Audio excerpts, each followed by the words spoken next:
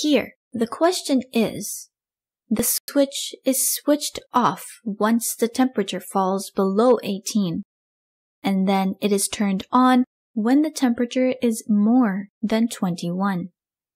When the temperature is more than 21, identify the equivalence values which belong to the same class.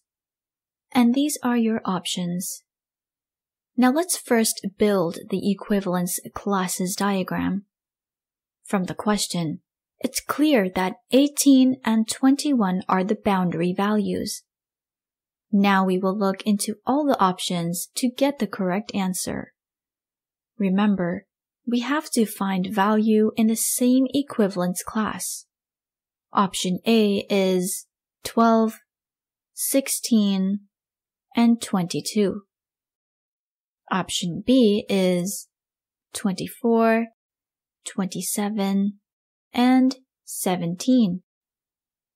Option C is 22, 23, and 24. Option D is 14, 15, and 24. If you look into all the options, it's clear that in option C, all the values are in the same equivalence class. That means option C is the answer.